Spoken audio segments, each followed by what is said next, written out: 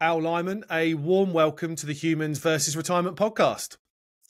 Dan, thanks so much for having me. It's a pleasure to join you today and talk about all things aging and health span and longevity. I'm super excited to be here. Yeah, I can't wait, Al. I came across, I think it was just some random LinkedIn post that you put in, and it come across my feed. And as soon as I saw that post and I saw your headline, the Age Optimizer, and Googled you, which we always do, right? We kind of, when we see someone of interest, we Google them. Of course, right.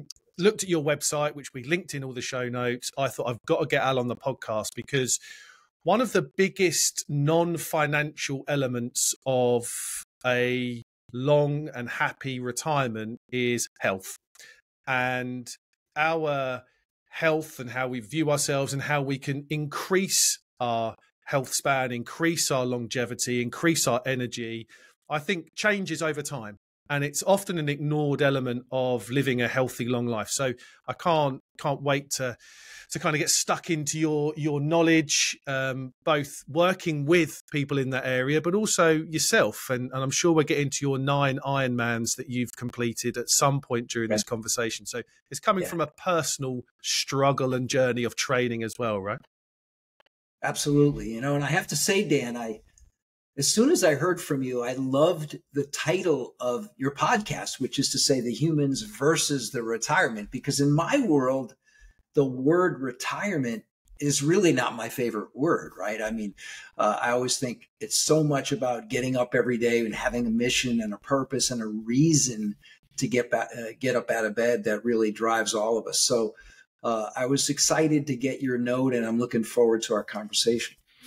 Perfect. Yeah, it's that as someone who specializes in working with people that are approaching and dealing with, and going into retirement, I've said it many times, if I could ban the word, I'd love to ban the word. Yeah, absolutely. But I think what I'm looking to do is re-engineer it and make it mean something different. So we're on the same page there. And we'll probably come back to that, I think, which is quite an interesting conversation to have. Al, to kick off, I really want to just get your view on, and I know you wrote a really, really good blog on this, and I've wrote something on it and done a drawing and a sketch on this, but the definition of kind of health span and lifespan, what I think we often get caught up in this, we're living longer, but our health span is, I think anyway, more important than lifespan, because that is the energy and the activity and everything that we can do. Have you got any thoughts around that and that as a topic? Well, for sure, Dan. It's interesting in this day and age where there is a lot of focus on certainly modern medical technology and pharmaceuticals and things like that extend potentially the length of our lives, right? Give us more years.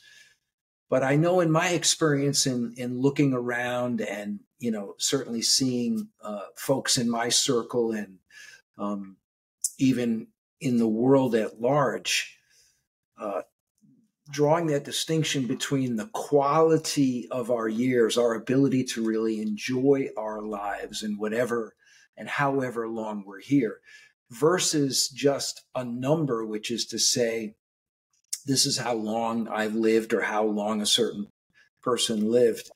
To me, there are dramatically and important differences between the two. And I'll share just a personal little anecdote.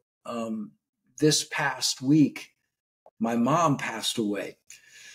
And I write about my mom quite a bit in my book, Age Well and Feel Great, specifically in the epilogue of the book. And when she passed this past January, she was 93.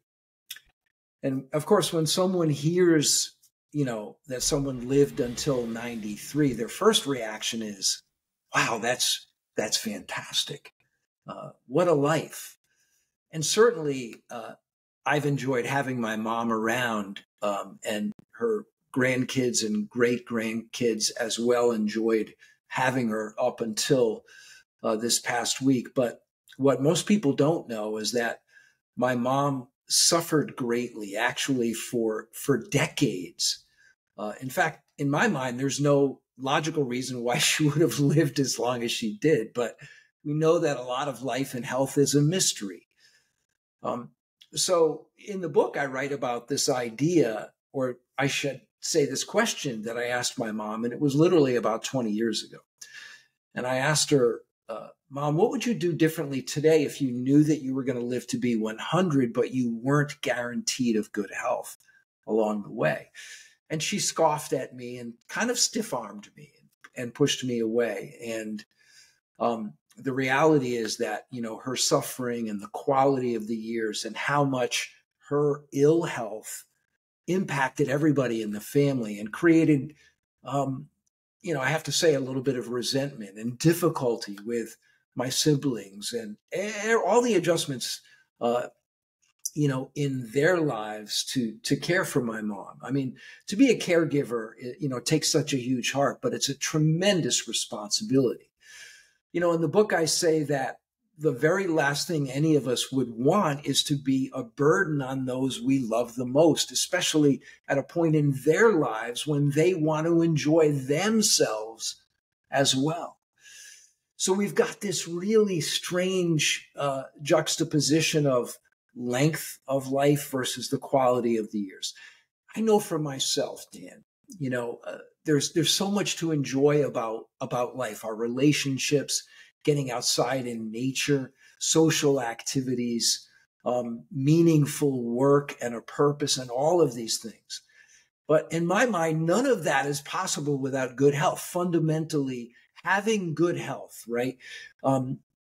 Let's say delaying the onset of chronic disease for as long as possible and compressing that period of time of suffering and where we are, not of our own choosing, a burden on those we least want to burden.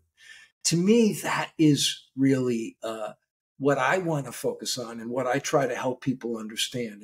And listen, I'm going to be honest with you. I mean, who wouldn't want to live as long as possible? I mean, I'd be a fool to say I wouldn't want to live a long life. But to me, the quality of the years is what matters the most. And the truth is that we have a tremendous amount of control over the quality of our life and the quality of our years, and at least giving ourselves the best opportunity to extend that health span and compress that period of suffering or illness versus, what my mom experienced. So I sit here right now. I mean, I have a lot of emotions going through me because you can imagine, and, you're a very intuitive guy in the short time that we've had a chance to meet. I think you understand. Here I am, a guy who wrote a book who's been so passionate about this topic and living literally my entire life to learn what it would take to create good health over a lifespan, to extend health span.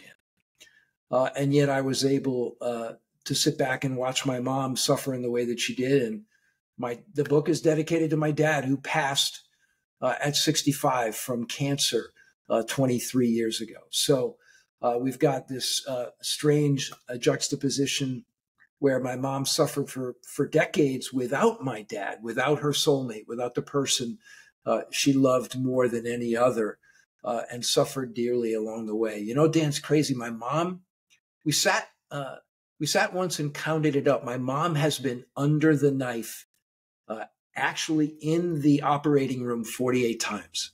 And I say she has been, of course, she's now passed, but just a small little snippet of the suffering that she went through, because that's a lot of needle pricks. That's a lot of blood draws. That's a lot of anesthesia. There's so much I think that she could have done to lessen that suffering, but it's a mystery why we make the choices that we make. And I think there's a lot of reasons for it. We'll talk about it, I'm sure, in this conversation. So yeah, to me, and I know you feel the same way, it is about the quality of the years.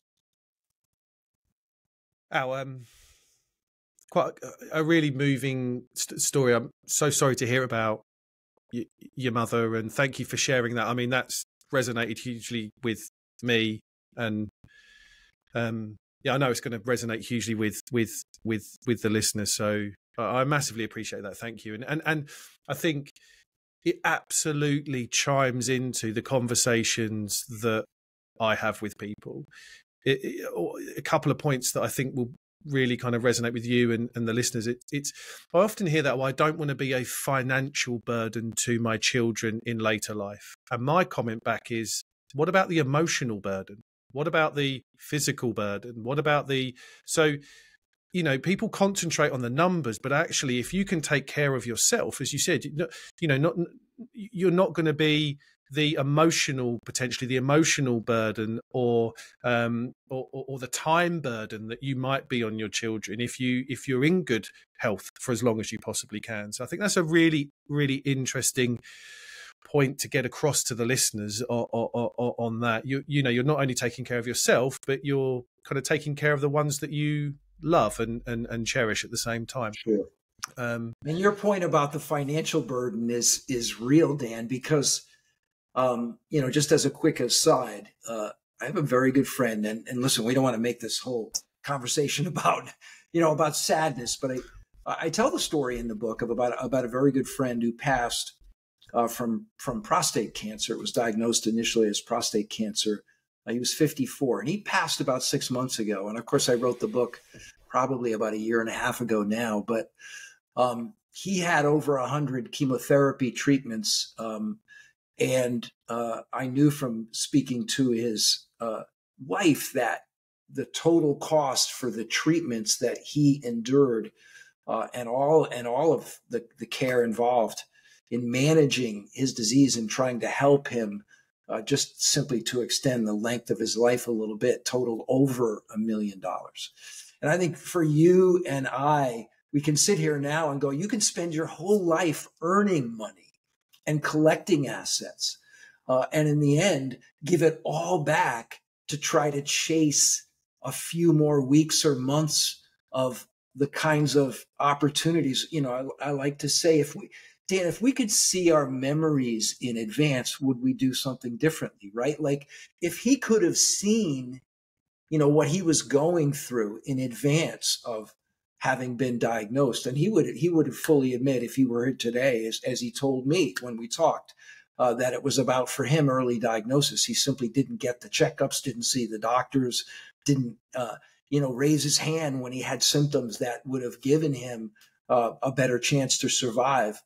But imagine seeing your memories in advance. For our listeners, think for one moment what it's like to have every person in your life have their lives dominated by caring for you, and watching all of your assets go away or become, God, the Medicare, Medicaid world is vicious.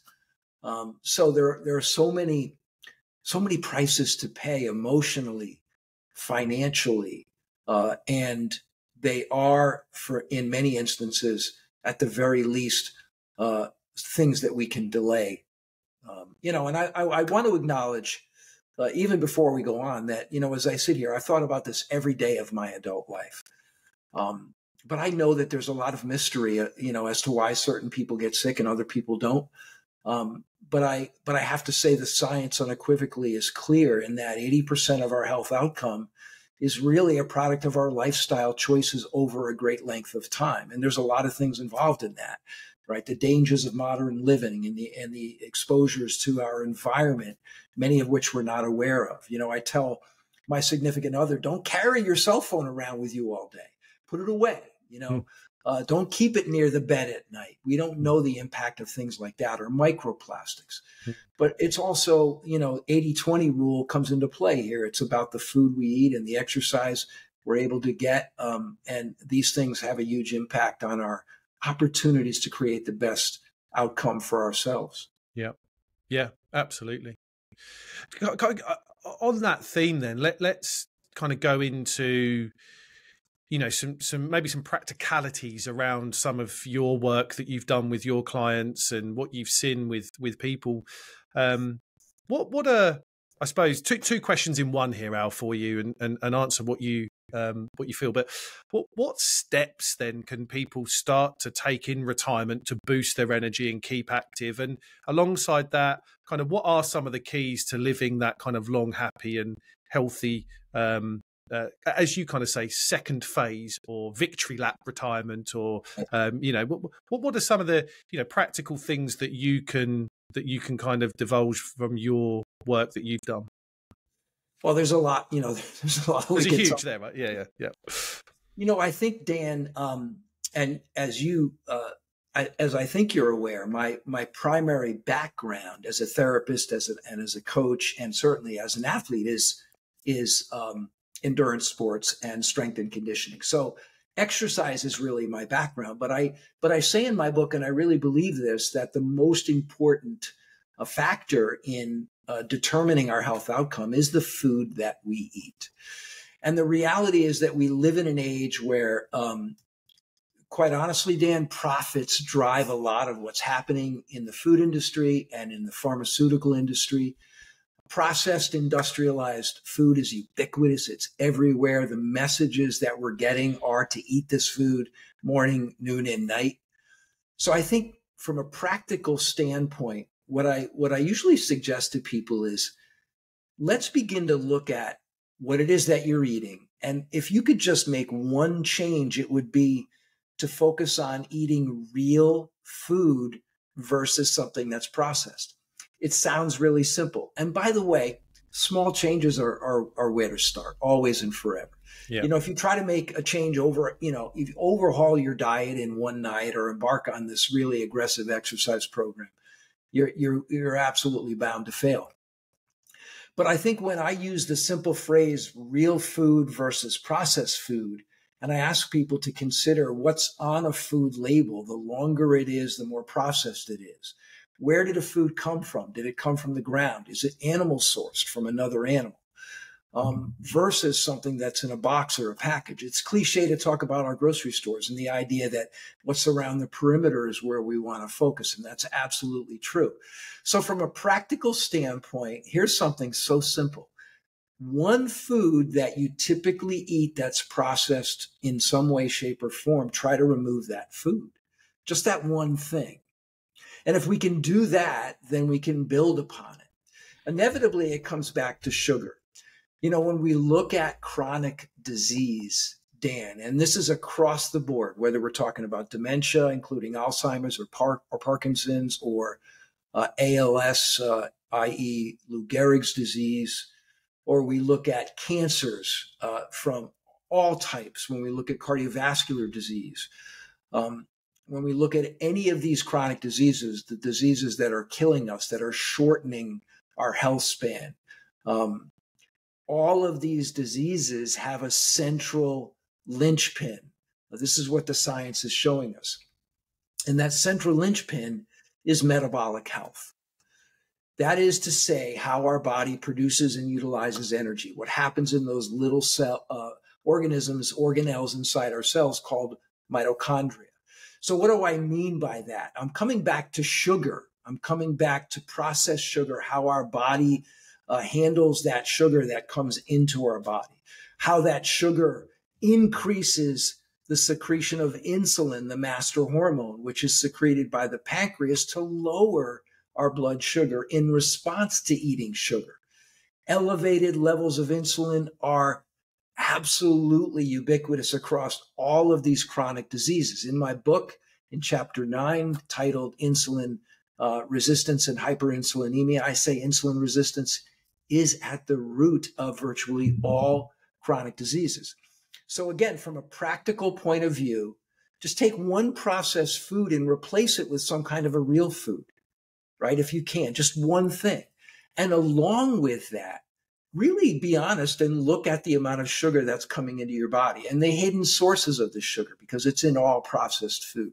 So at the end of the day, if we can come back to looking at foods, and I'm a big believer in the quality of animal sourced foods as being a tremendous source of nutrients. I'm a big believer that we should never remove entire food groups from our diet. I believe human beings are omnivores. We need plants and fruits to some degree, of course, but we need and benefit from the nutrients that are in animal sourced foods as well. So from a very practical point of view, again, real food versus processed food. Now, when we talk about exercise, we all have a different starting point. And it's absolutely undeniable that exercise, which I think of as hormetic stress or hormesis, which is to say, what doesn't kill us makes us stronger. The human body thrives on physical stress, right? We're all, I mean, as we age, we're like, we can't wait to get to the point where we can retire and make things easier on ourselves, right? And we already have easy lives compared to what really we should have, right? We're from the garage door opener to the remote control. It's cliche, but the human body thrives on physical stress. We need it in order to remain healthy. So we're all at a different starting point. And I would say, listen, if you're on the couch and largely sedentary, then 5 minutes of consistent walking where you try to get a little bit out of breath could be a huge game changer for you. Certainly if someone's listening and they're already resistance training, but perhaps they may not be doing any, what I think of as cardiovascular exercise, where they're elevating their heart rates for, say, 15 or 20 minutes. So that could be benefit. Maybe somebody's going to yoga right now, but they're not doing resistance training. So these are the things, again, one tiny little change, not going from being sedentary to saying, hey, I'm going to start a running program. That would be crazy, right? That would be a recipe for disaster because injury is lurking right around the corner. Tiny little changes where we're just willing to do something so small or seemingly so small that it's almost no change at all, and then back it up, because consistency in all of these things is the key. And I'll stop there by just simply emphasizing that point. It isn't about, the 30 minutes of exercise that I do today and then I don't do anything for 10 days.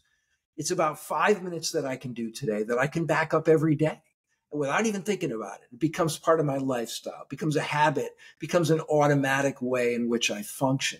And the same is true with food, right? If we can get that one single tiny, like maybe it's that small bag of potato chips that we had left over from, the deli that we visited. Get it out of your house. And the next time you go to the deli, don't make that choice. Just that one decision.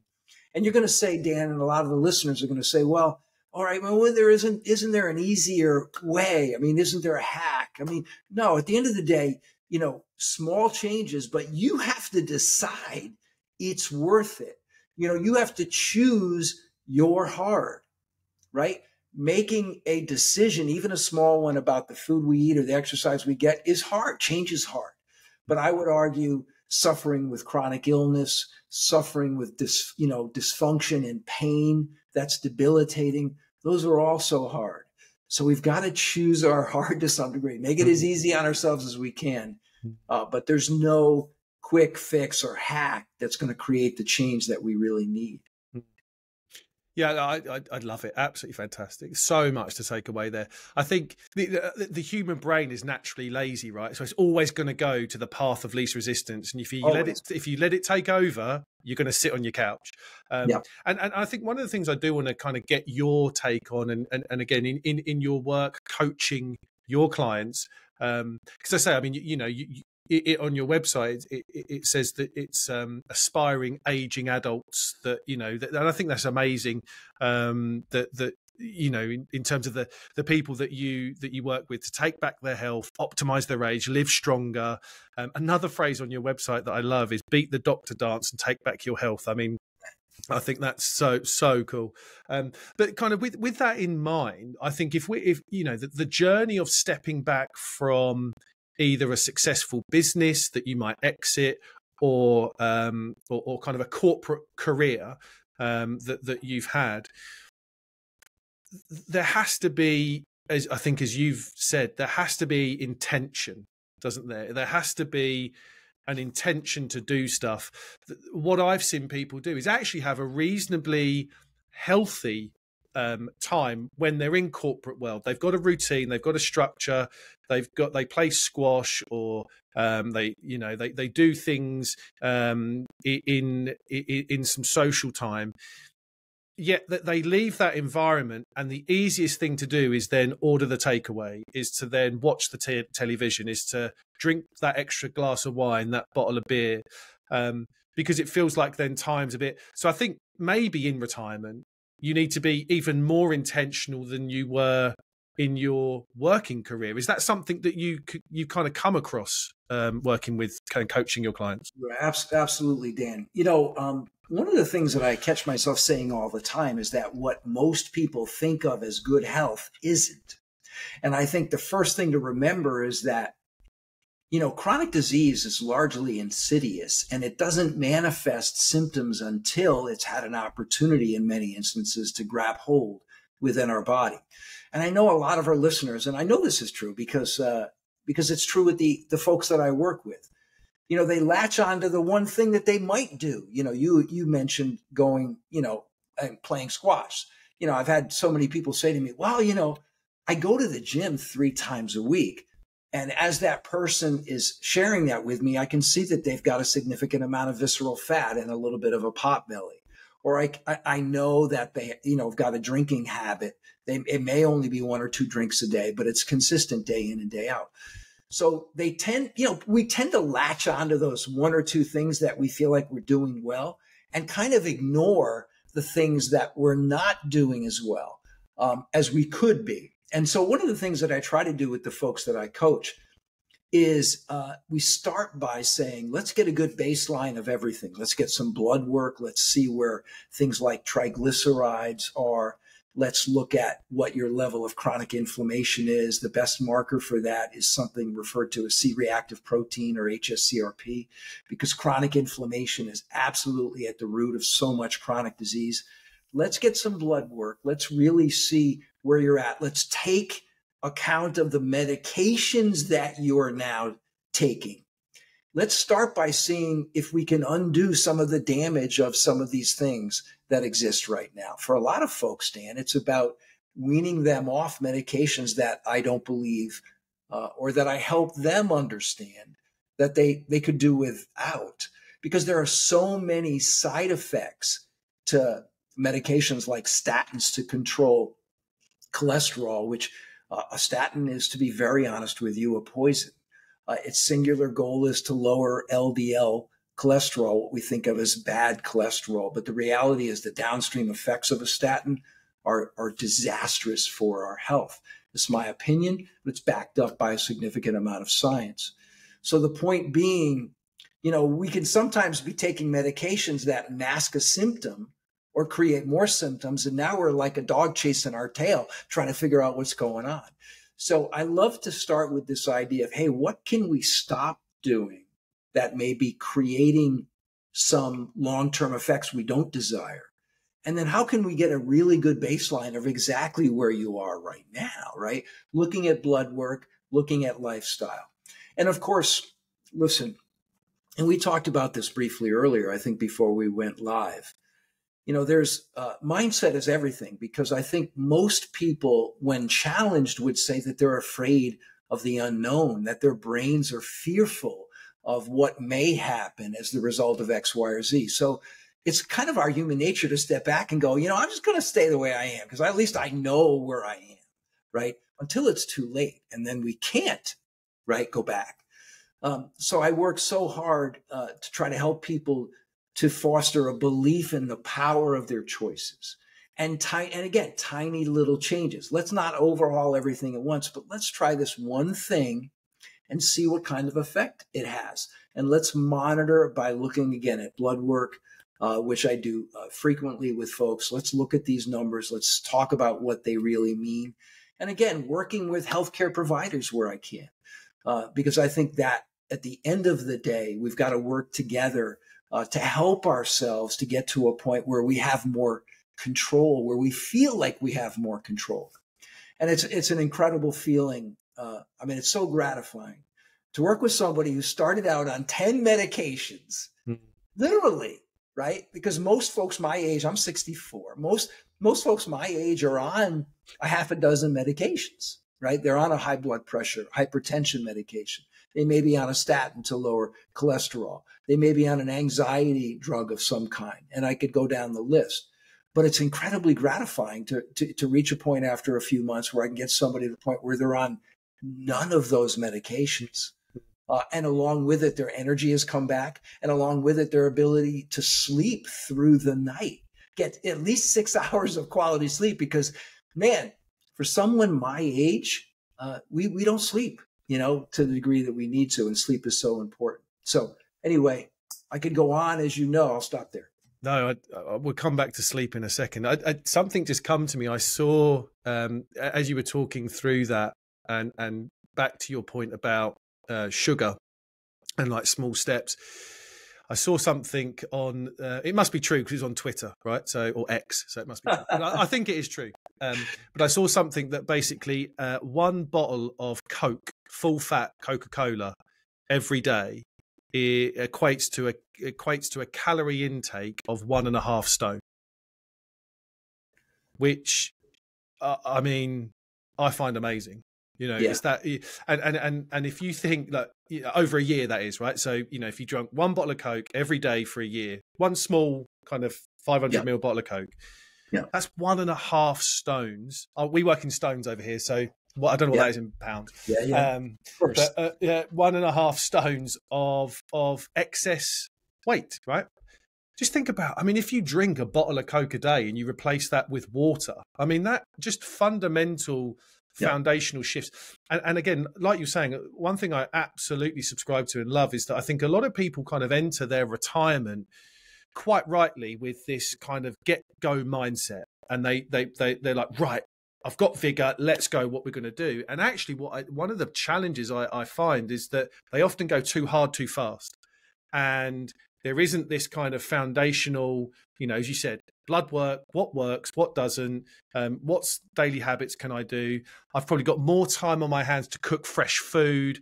If I want to learn new skills, I can learn how to cook. I can learn about this stuff. So, you know, I think everything to me, if you kind of plot it out, plan it, take your time around it, you can really make some material differences, can't you? In a very short space of time. If you absolutely. You know, it is. I mean, listen, we all have this inclination to, once we make a decision, you know, to want to, you know, just eat the entire thing, right, and just jump right in. But what we're really looking for, what I look for with every person I work with, Dan, is a true transformation to a different lifestyle.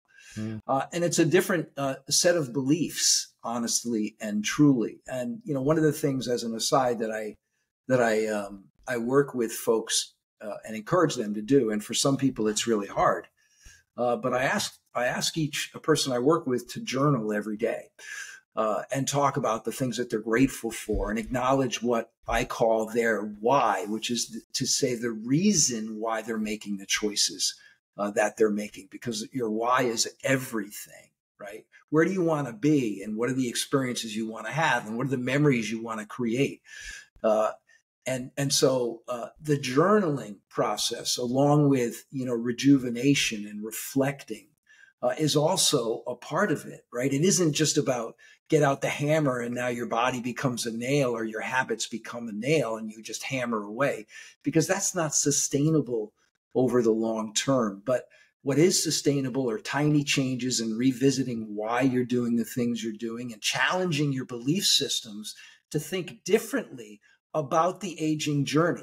You know, one of the things I say in my book, Dan, just as an aside, is I hate the phrase anti-aging. When I see somebody on LinkedIn and I see in their profile, you know, anti-aging this or that, I immediately become skeptical, and I really am not interested in what that person has to say, because to me, that phrase glorifies youthfulness, and it sort of emphasizes this idea that I can hack my way to being younger.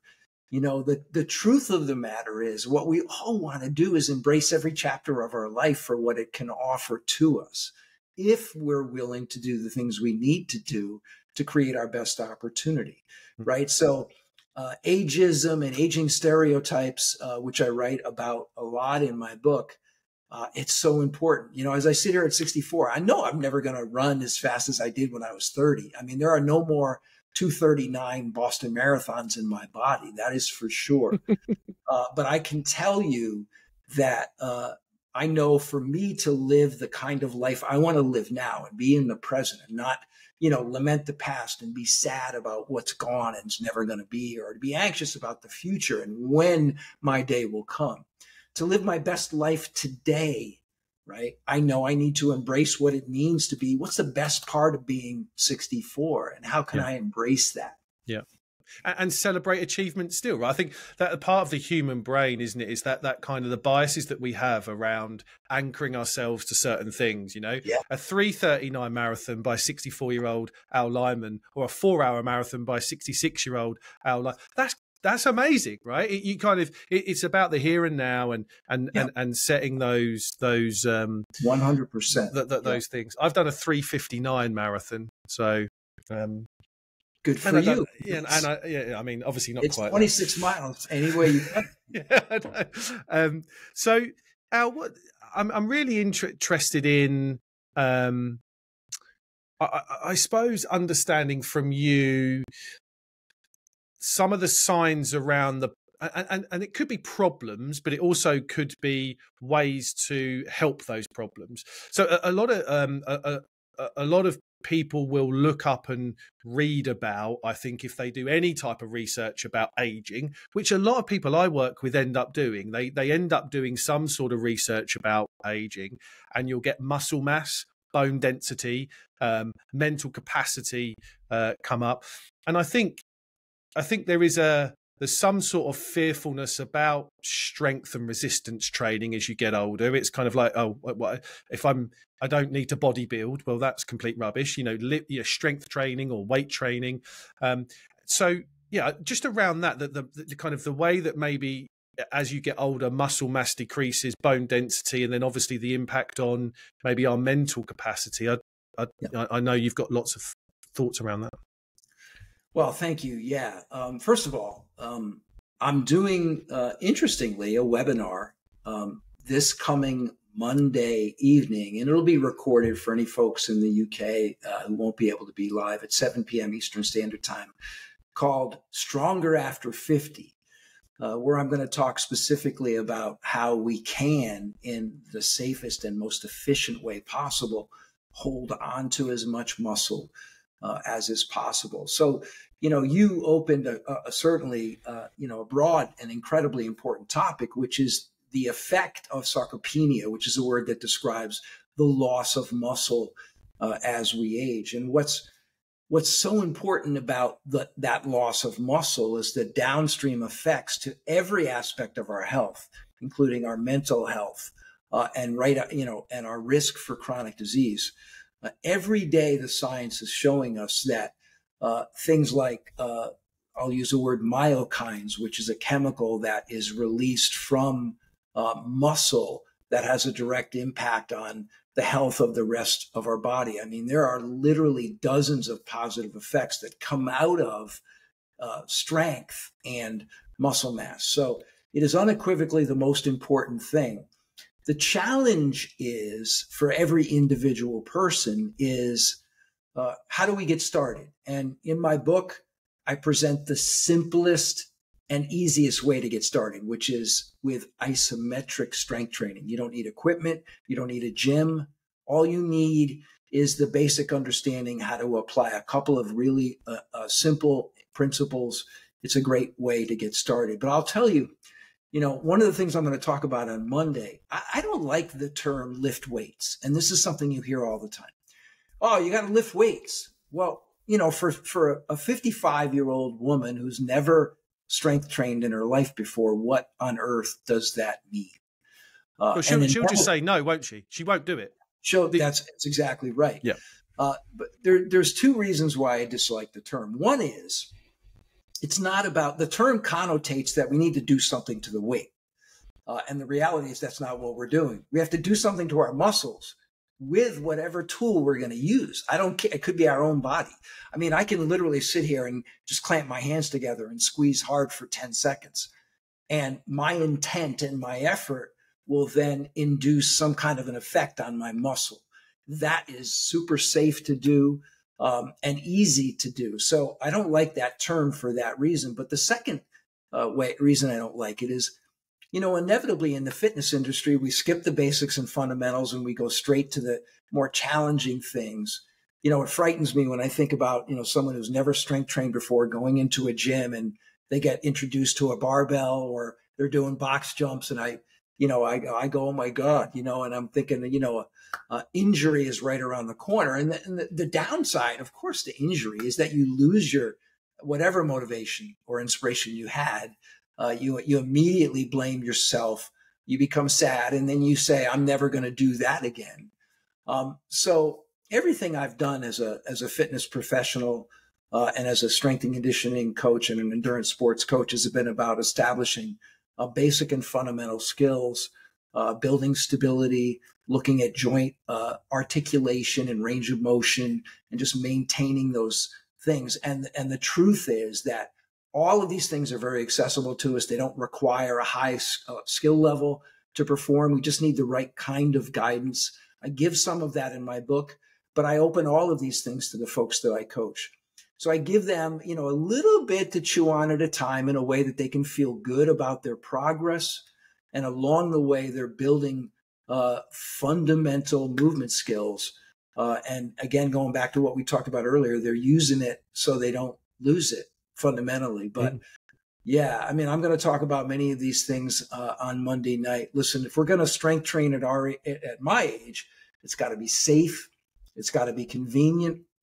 It's got to be easy to perform, or I should say simple. Of course, effort is required. Effort is the great equalizer. Just by looking at a weight, we're not going to get stronger, or looking at, whatever tool we're going to use. And unequivocally, with the folks that I work with one-on-one, the thing they learn from me is that they're capable of much more effort than they realize. So we can do 5 or 10 minutes of concentrated effort. They'll get tremendous benefit from it. But inevitably they say, I was working a lot harder with you than I worked on my own. And I'm going, okay, well, guess what? This is what you got to bring home for yourself. But of course, it's got to be done. And we've got to use a modality that where the risk of injury is zero, right? Yep. It's nil. So that person can continue to build momentum and progress, and then reap the benefits of that. And I'll say one last thing about bone density, which is hugely important.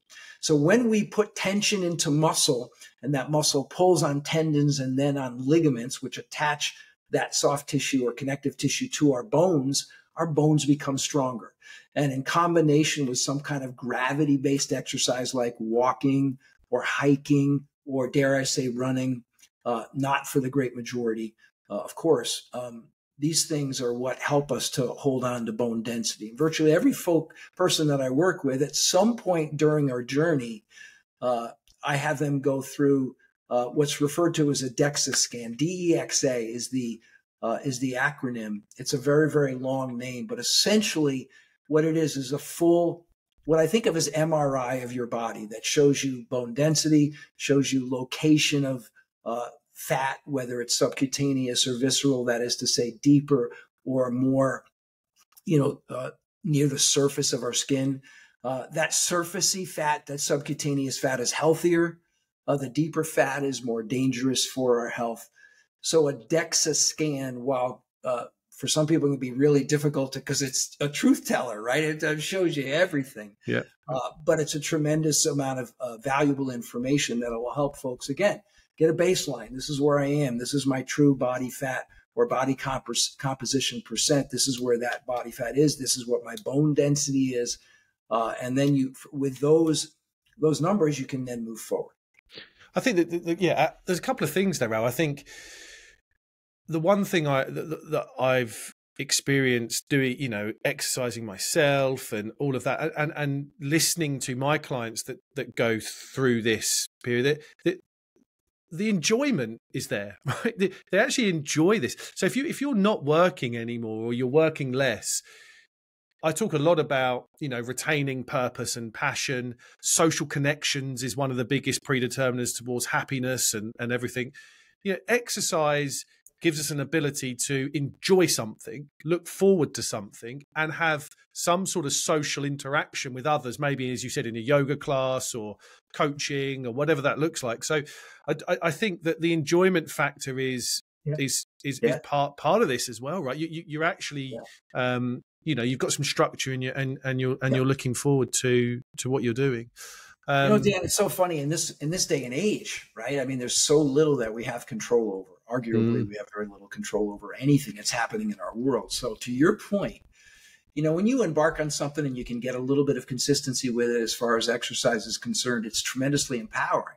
We feel like, okay, I'm taking control. And it can be enjoyable, and it should be enjoyable. And the effort itself is a great reducer of stress. It's a great counterbalance to the innate, or I should say natural stressors that typically occur, especially in this day and age with the news cycle and everything else associated with it. So yeah, man, it's if we can just keep it going long enough, we can reap the benefits of all of the good feelings that usually happen after the initial trepidation about doing it in the first place. And is one of the keys to consistency there, Al, the fact that you've talked a lot about the foundational stuff, but if you know where you're starting from, then and you can see those incremental improvements along the way, that only adds to your want and desire to be consistent. I see a lot of people will just kind of, just go to the gym or go and do this. And I'm not saying that that's not a good thing. Doing something is better than doing nothing, obviously. But in my opinion, with most things in life, if you know the truth from where you're starting at, then you can really, truly progress and do things. And that keeps you going back for more. And there's, the research out there that says it takes 66 days to make something a habit, and if and so I think one of the things I will say for people listening, and one of the things I've really taken away from this conversation, is don't be afraid of the truth. Start where you're at, and it doesn't matter where you're at. Find out where you're at, and then just improve from there, because that's only going to add to you wanting to do it and enjoying it more. Yeah. Well, I couldn't agree more, Dan. One of my favorite quotes, and it's in the book, I think it was Gloria Steinem who said it: "The truth will set you free, but first it'll piss you off." It's all about those, setting that baseline and embracing where you are. And to your point, I have a gentleman that I've been working with who was quite significantly overweight when we started working together, and I knew because of a variety of factors that his levels of systemic chronic inflammation was quite high. And in part, that comes from the fat as well, which tends to spit out a lot of damaging chemicals into the body, which are inflammatory. And one of the most important markers, as I mentioned earlier, for me, in terms of chronic disease, is monitoring systemic or chronic inflammation. But I was able to, we got that baseline. He looked at that number. It scared him to death, which is to say C-reactive protein, which is a marker for systemic chronic inflammation. And he was really saddened to see how high it was initially. But we have dropped that number like dramatically. In fact, I think I posted at one point on LinkedIn about it, and I shared his numbers. And it's totally changed his outlook. He had a positive one anyway, but when he could see that progress, and really know that the changes he was making was working, that he moved that number from one that, was very dangerous to one that's within a normal range. He knew he's on his way, and you can't put a price on that, Absolutely. I think, and also one of the things that really strikes me, again, all of my work that I do around kind of around us as human beings and what makes us tick is the sense of achievement, right? One of the things that often an unsuccessful retiree or a retiree that doesn't enjoy their retirement will say is that they don't achieve much. They can't achieve. They had a career of achievement, stepping up the ladder of doing things, and we get to a point actually where human beings are wired for more. Right, this sense of enough is not something that we like to move forward and achieve. And I just think, getting to a point where there's something staring right in front of us that we can go, actually, we can achieve things. Losing weight, dropping body fat, dropping crucial numbers, getting our bloods back better. All of that will absolutely play into us as human beings and a sense of personal achievement and pride, which I think gives us more energy and more health span and everything that we that we talked about before. I couldn't agree more. And to be very honest with you, Dan, and I'm going to be honest here. I look around at, folks my age and older, and, to your point, we do latch on to to the material possessions we've, accumulated, right? Whether it's a beautiful home, a nice car, some career achievements, perhaps building a business, all of the things that I know many of our listeners can relate to. But when I look around, I think to myself, you can't take it with you. And all of those things, when they're built on, a platform of what I believe is ill health or some degree of ill health, I shake my head because I go, at the end of the day, it doesn't matter. And, I think back to my mom's passing. I mean, this past week, there were so many things that she had that were important to her, that are important to all of us, and other people would laugh at what she thought was important. And we all have our things. But when she became, truly terminally ill, none of those things were important to her anymore. And the truth is that she passed without any of them. And I think that's if I could walk up to every person, and I'd say, you have a beautiful home, but you and I know you're not healthy in the way that you need to be. Can we talk honestly for a moment here? Yeah. Because listen, and this is true.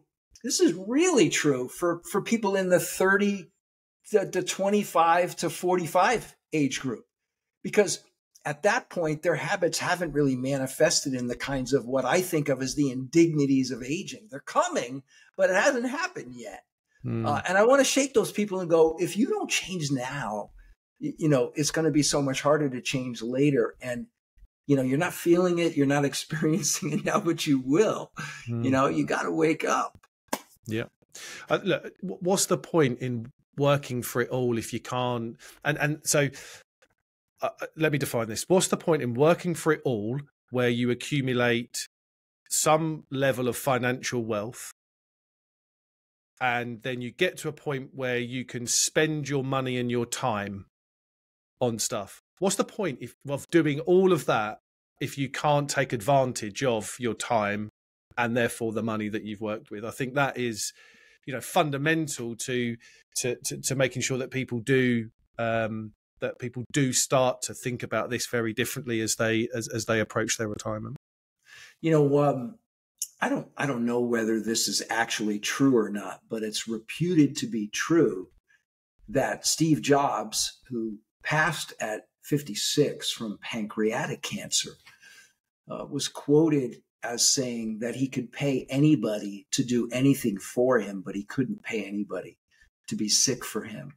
And I believe he passed with about $7 billion in, net worth. So I think, whether or not he actually said that, I know for a fact that he was well aware that it seemed like anything was possible for him, except that he could have someone else be sick. Yeah, absolutely. Al, it's been such a fascinating conversation. I've got one last question I want to ask you, if that's all right with you, and then we'll wrap things up. But I think you might already be living it. But what does Al Lyman's second half look like? What does life look like for you over the next 20, 30 years, if you can think that far ahead? Well, I think that far ahead every day. I always think, we want to try to reverse engineer our life as much as we possibly can. I'll tell you, Dan, I've had an incredibly rewarding career as a musician. I continue to perform with our local symphony here in Venice on the Gulf Coast of Florida. I've had a long career, more than 25 years as an endurance sports coach, coaching folks to Ironman finishes. I coach a 5-time Ironman age group world champion who is from Norway. But as I sit here at 64, I'm embarking on this aging coaching, as you mentioned earlier, coaching aging and aspiring adults to take back control of their health and live stronger in their second half. So as I sit here right now at 64, I've got my book, and I feel like, Dan, I haven't even gotten started. I feel like I'm just beginning. when most people, or at least a great percentage of people my age, are thinking, man, I can't wait to enjoy my retirement. I don't know what that means exactly, but to me, I feel like, I got a lot to prove. I don't know what's going on. The second is, along with that, is I have two grandchildren, Theo and Josie, 5 and a year and a half. I have two children. Those two grandkids are my daughter's two children. And I'm so excited about the prospect of running around in the yard with those kids as they grow, racing my grandson Theo, from here to the stop sign, when he's 15 and, I'm 74. I'm looking forward to the day, and I'm planning for it, Dan, when I can be at their wedding. And not just someone in a wheelchair sitting in the back of the room, but participating, leading the dance in the middle of the floor. And then, God willing, maybe be around for the birth of their children, and again, repeat the process of running around in the yard with them. This is my vision. This is the dream that I have. And of course, it's a mystery. We don't know what's going to happen, but I try to live every day giving myself the best opportunity. And I'll say one additional thing, because we haven't really delved into this yet. And I'm sure your listeners are thinking, oh, Al, you everything's easy for you. And it's all about being perfect. And, you've done all of this all your life. Well, you're not me. I want to make sure everybody knows this is not about, and has never been about, perfection. I eat hamburgers. I occasionally, snack on foods I shouldn't be. There are occasional days where I'm like, I don't feel like working out today. All of those things happen. But when I make those choices, they happen very intermittently. It's not frequently. But I always know I've got my baseline of lifestyle, how I live, the way I think. So I always can come back to it. So it is not, and never will be, about perfection. It's really about a lifestyle transformation where we can at least give ourselves the best chance to create those memories that I know are important to all of us. Just as you alluded to earlier, humans want that next thing. I know we're all trying. We all want to be the best version of ourselves, and we all want to have this opportunity to live stronger in our second half. Al, what a wonderful place. This has been such an amazing conversation. Thank you so much for your time. I think the links to all of your book, Age Well and Feel Great, I'm going to order it, and I'm going to link it into the show notes. Your blogs are amazing. I've read a number of them. Your newsletter, the Age Optimizer newsletter, I'll put that in there. I encourage all the listeners to visit your website, have a look through your content, subscribe to the stuff, view the webinars, etc. Because I think it's such a wonderful resource that fits so perfectly in with the work that I do. But for anybody that's approaching the second phase of their life and thinking about retirement, this is fundamental. This is as foundational as thinking about how much money do you need. How much money do you need? How much health do you need? Are both equally as actually, probably health is more important than money, right? Let's get there. So the foundational stuff around health is so important. So I encourage anyone to do, and to reach out to you as well if they feel like they can have any questions, etc. So Al, thank you so much for this conversation. It's been so enlightening, and thank you for your time and your knowledge and your wisdom, and condensing kind of 30 years of all of that into an hour's conversation. I do really appreciate it. Yeah. Thank you, Dan. Thank you for your kind words. Thank you for the opportunity to share what I've learned. I'm honored to be here with you. And I would certainly encourage any listeners that are looking to take control of their health to reach out. There's nothing that makes me happier than to have a positive impact on the lives of others. And help folks to live their best life and live stronger in their second half. So thank you so much for what you're doing and for the opportunity. I appreciate that. Thanks. And the last thank you is for everyone listening. So thank you, everyone, once again for tuning in to the Humans versus Retirement podcast. It's been an absolute pleasure, as always, to have you along with me today. Until next time, take care.